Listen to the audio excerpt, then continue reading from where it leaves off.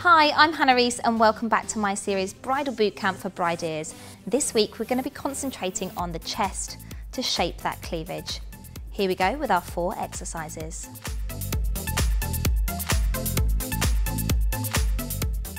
So the first exercise we're going to do is a chest press using a plate. You can also use something at home like a book to do this exercise if you need. Squeeze the hands together in line with the sternum, contracting those chest muscles. Now you can send your arms forward in line with the floor, parallel to the floor. And return it back in again. Keep that contraction as much as you can, concentrating on those chest muscles. It's a nice, easy exercise just to get them warm.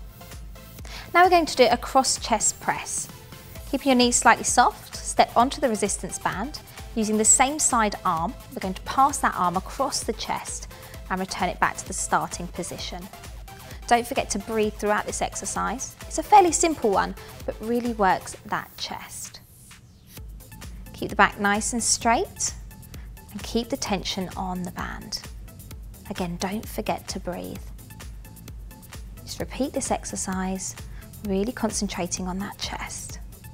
Next, we're going to do a push-up. Come up onto your toes and position your hands slightly further than shoulder width apart. Keep a nice straight line from your shoulders all the way down to your feet. Keep those abs contracted, lower down to the floor and push back up again.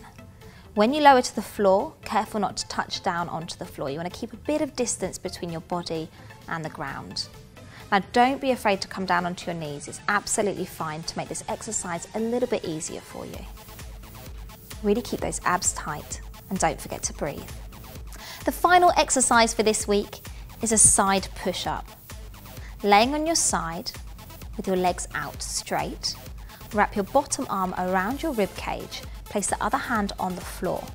Now we're just going to lift that upper body up off of the floor, concentrating on the inner chest. Keep breathing throughout this exercise. Really concentrating on contracting those chest muscles, lifting up and lowering down. That's it for this week. Now if you enjoyed the video, don't forget that you can press the like button and subscribe to the Brideas channel. You can also follow us on Twitter and like us on Facebook.